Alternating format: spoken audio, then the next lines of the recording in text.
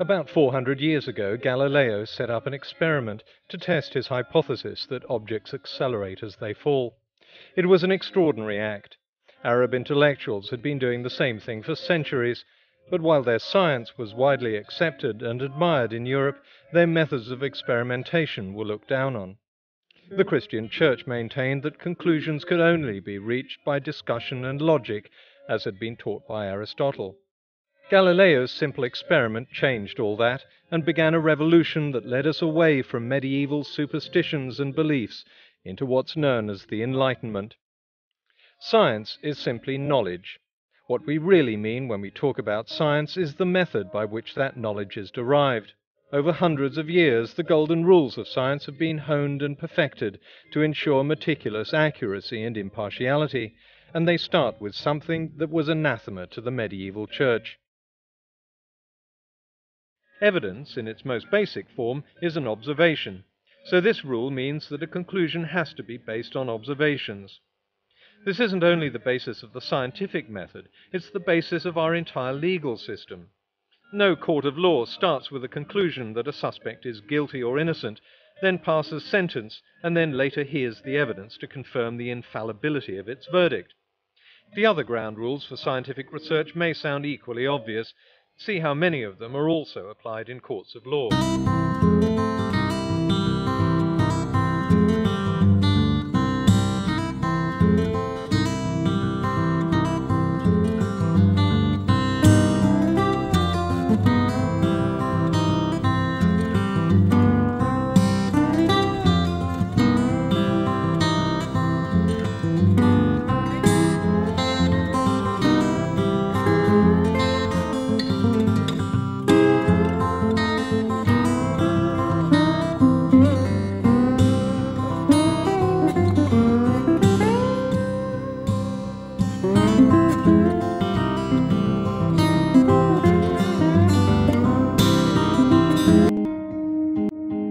All scientific research has to follow these golden rules, and if the rules aren't followed, then it's not science.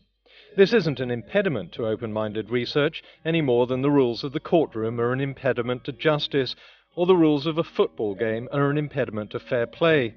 On the contrary, they ensure impartiality and a fair and accurate result. So if we all agree that these rules are fair, then let's go on to the next step, which I'll call the scientific procedure. Let's follow a budding young scientist called Jane. She reads research reports and data about a mysterious natural phenomenon. Suddenly she gets a hunch as to its nature. In scientific parlance, she has a hypothesis. To see if her hypothesis is right, Jane makes a prediction about what should happen with this natural phenomenon under certain circumstances. Now comes her first hurdle. For 3 years, Jane has to perform experiments, take measurements, and collect data as she tests her hypothesis, all the time meticulously following the golden rules of the scientific method. When the research project is over, Jane might discover that her prediction is wrong and have to change the hypothesis and start all over again. But if the prediction is correct, she writes up her results in a paper and submits it to a scientific journal. Then she meets the second hurdle. Experts in the same field pull the paper apart, looking for any mistakes.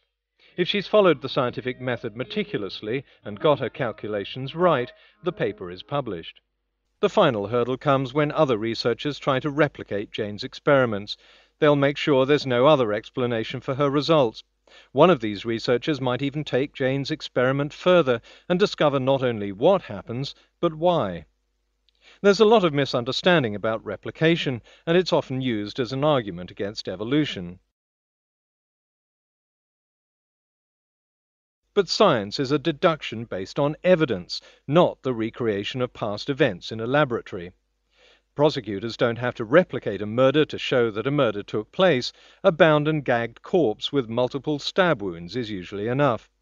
The replication of results means that if Jane bases her conclusions on an experiment, then that experiment has to be repeatable by other researchers. If she bases it on something she's observed, they have to be able to observe it too. If she claims to have rubbed an oil lamp and seen a genie rising out of it, then her result will be invalid if other researchers can't do the same. It's no use Jane explaining that the genie will only come out again 1,000 years from now. There's simply no way of falsifying that claim. A hypothesis has to be falsifiable or it can't be tested. Only after these hurdles have been successfully overcome will Jane's hypothesis become Jane's theory.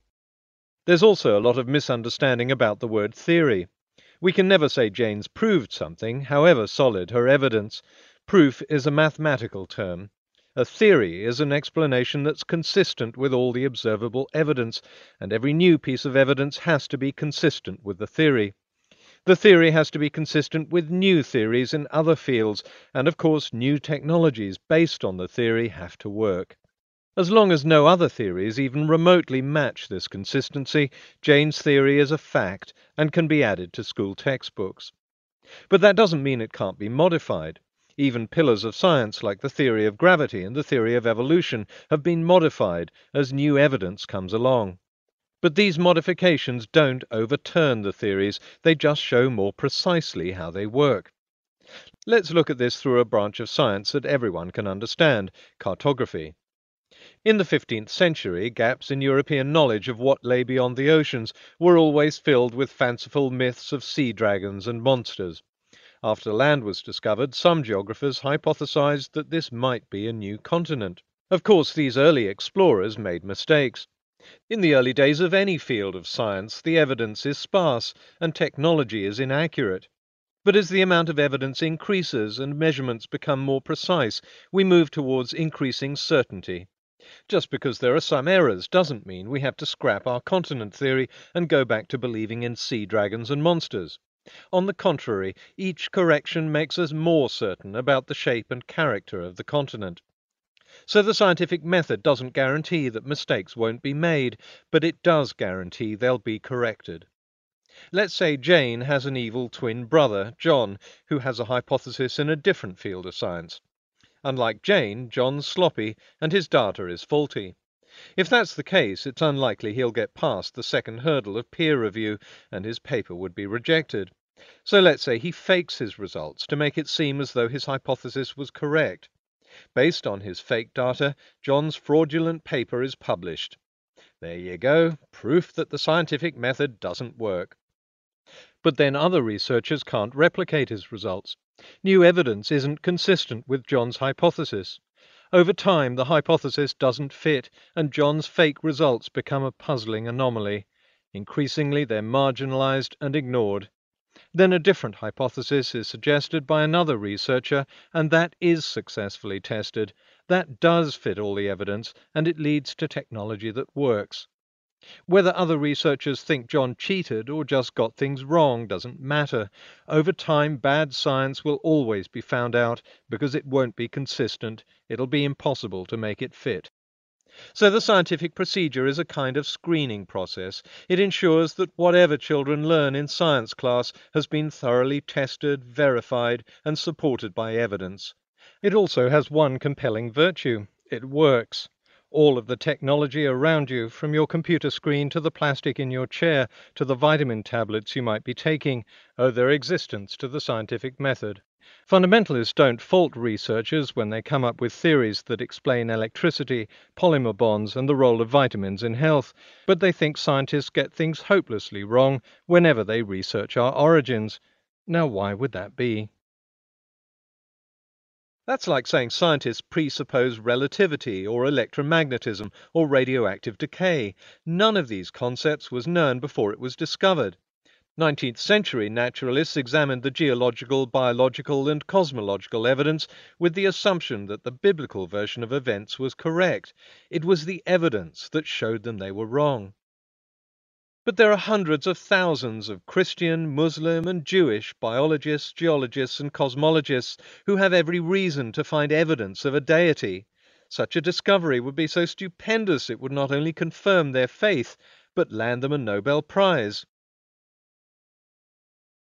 Science doesn't start with an assumption that something's natural or supernatural. It starts with something that happens and then works out how and why it happens. In the past, people thought fairy rings were a supernatural phenomenon. Now we know they're caused by the subterranean spread of fungus. Science is an explanation based on impartial research backed by rigorous checks and balances, not belief. In the next video, I'll look at whether belief can be regarded as science.